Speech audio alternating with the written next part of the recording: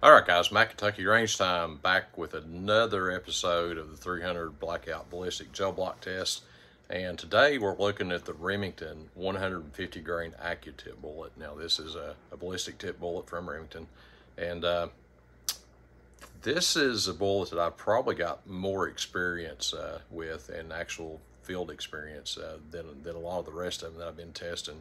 I've loaded this bullet for the last 8 or 10 years.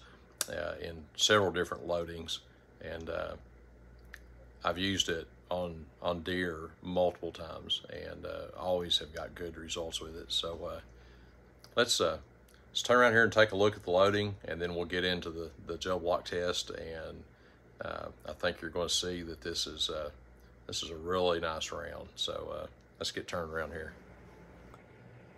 All right. So once again.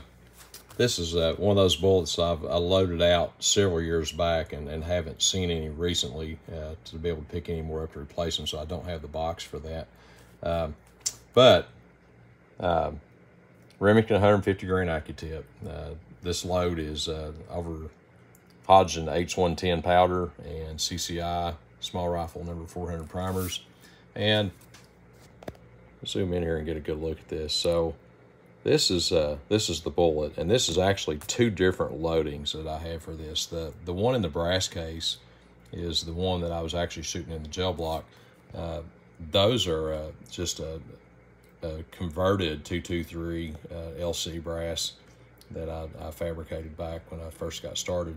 The darker color one here, the black or the gray color one, is a case from ADI, Australian Defence Industries, that they put out several years back. And actually has become kind of a novelty item. It's hard to find these anymore, and I've got several of these. But this round was actually a load that was worked up and developed by my daughter for her 300 Blackout pistol that she uses to deer hunt, and she actually took a nice 8-point with this round several years back. So anyway, that's the loading, and let's move right on to the gel block. All right, guys, this is going to be the last round for today, and gel block's getting pretty torn up. Should be able to get a couple more in there from this end. I've been flipping and spinning them around, so I'm getting, especially these ballistic tips, since I'm expecting them to do most of their stuff in the first 6 or 8 inches. This is the 155 grain Remington Accu-Tip. This is one that I've loaded as a deer hunting round for several years. Taken a couple of deer with this. My daughter and I both have taken deer with this round, and it just has always performed very well. And let's get the velocity on this. I do have velocity on this previously, but not on the Garmin, and curious to see how this thing does in the gel block. So here we go.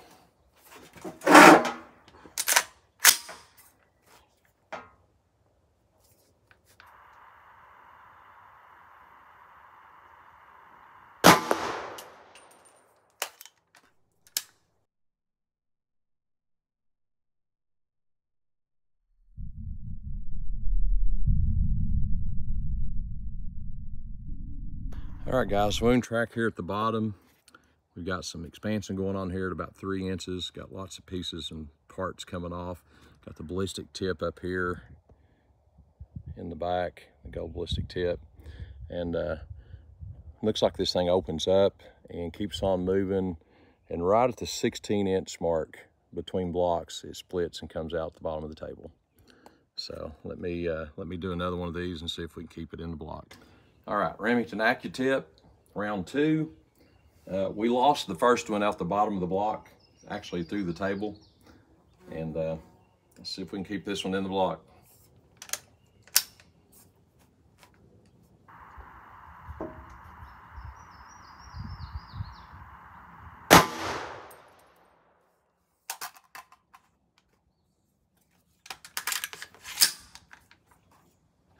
All right, 1956. Let's go ahead and put this third one into the backstop to get our 3-shot average.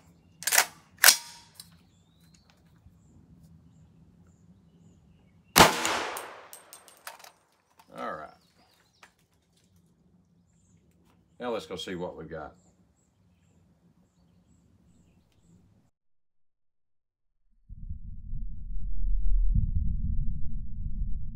guys, so we got some really nice wound track going here, opened up by about 2 inches.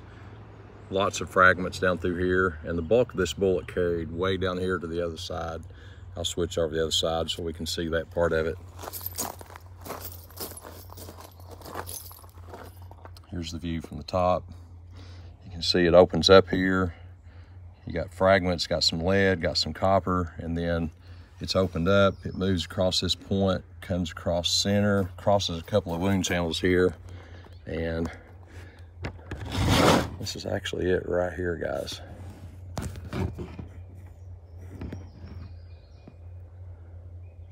Looks like it retained a nice chunk of the 155 grain weight on it. And let's get the ruler up here and see what the penetration was. All right, so penetration is hitting right here at about 26 inches. So, like I said, I've got really great performance out of this bullet on deer in the past. You can see it's carrying the bulk of its weight. It did leave some of its weight back here where it first opened up. Got a little bit of copper and a little bit of lead right in this area, in this first 3 or 4 inches. But once it opened up, it's got a nice wound track, nice sectional cross profile out here. Maybe one of the better performing bullets for the lead, jacketed lead bullets that we've seen so far. All right, let me get them dug out. So, all right, guys, so once I tore the gel block apart, got all the bits and pieces out, this is what we came up with. So you can see what's left of the 2 polymer tips there, the gold colored polymer tips. And this fragmentation is actually out of 2 different bullets. So we did catch one of the bullets, the other one exited out the bottom of the table. And this chunk right here is 135.5 grains. So starting out with a 150 grain bullet, we lost less than 15 grains of weight and got this kind of expansion out of it. So, you know, that ballistic tip was helped aid the expansion of this bullet, but it didn't actually serve to blow it completely apart like it does in the 125s, the 110 varmint and some of the thinner skin varmint rounds. So this is actually a prime round for deer size and possibly even elk size targets with enough velocity and shot placement on it. So, you know, this is, you know, hitting close to an inch expansion, counting that pedal that's hanging out there on the side. But if you don't count that, we're still hitting at least 5/8 inch expansion on this. So just really great performance out of this bullet. Personally, and even my daughter, we both had extremely good luck with this bullet in the field. And, you know, just can't brag on this bullet enough. I may actually, after doing this video, I may actually sit down and do a search probably through AmmoSeek and see if I can locate some more of these and maybe bring some more of these in to load up. So, all right, guys, there it is. Remington 150 grain Accu-Tip bullet. And like I said, this has been my go-to deer cartridge for the last several years if I'm hunting with 300 blackout. And now there was a couple of spots through the video I was calling this a 155 grain. You know, I'm getting a little old sometimes, and it sets in and catches me at the odd moments, but this is a 150 grain Remington Accu-Tip, not a 155. So, you know, if anybody else has actually ran this round, I'll be glad to hear your stories as well. I mean, I've got well, I may grab a picture. All right, guys, so this is the European mount that my daughter did with the 8-point that she took several years back. And, you know, she did all the work on this. She boiled this thing down and picked and cleaned on it and you know, come back and bleached the skull and did the sealer and everything on it. And just, you know, can't brag on her enough for the work she put into this. And the rounds, these are the rounds that she loaded up. She actually did test loadings with this 150 grain bullet in her AR-15 pistol, 300 blackout pistol. Different loading because I was running my rounds out of a 16-inch barreled AR-15 carbine. So she actually worked up her own load, loaded her hunting rounds the night before, and went out the next day and took this nice buck. So anyway, just wanted to throw that in there. So this is some of the actual fruits of running this bullet.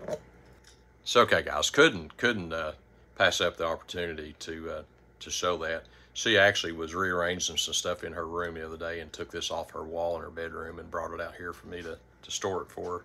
So it just happened to be sitting over here behind me. But like I was saying, this round, I can't brag on this bullet enough. From personal experience and just everything else, it's just a really good, solid, medium to larger size game bullet. And, you know, running at, I think, 1900 and some foot per second. The ballistic chart's coming up here, but right around 1900 foot per second, and getting those kind of results and opening it up like that is just it's just really nice for a 300 blackout load. So all right, guys, if you got any questions, leave them in the comments. I'd be glad to hear any follow-up comments you guys have got on this bullet and any personal experiences you've had with it. As always, if you haven't already, please hit that like and subscribe button. And if you'd like, scroll down, hit that share button, and it'll copy and paste a link to this video, and you can share that with your friends or on your social media sites if you want as well. And as always, Matt from Kentucky Range Time, and we'll catch you on the next one.